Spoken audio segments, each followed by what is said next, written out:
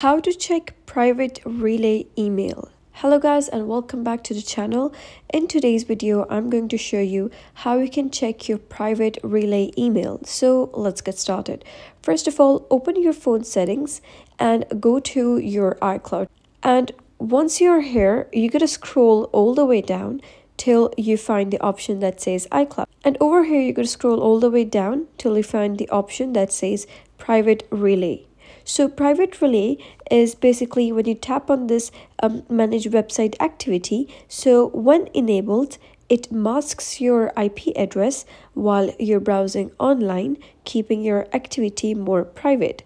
And then we have hide my email. So this creates a unique randomized email address that forwards messages to your relay email address. So for instance, I've used a random iCloud email address here. So when signing up for a subscription, an emails sent to that temporary address are forwarded to my personal Gmail account. So if you decide you no longer want to receive emails through that relay, you can tap on the private relay email and hit deactivate email address. So this stops emails from being forwarded, effectively disabling that temporary address. So it's a handy tool for managing subscriptions and keeping your inbox clutter free.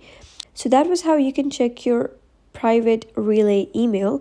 So if you found this story helpful, give it a thumbs up and don't forget to subscribe for more helpful tutorials.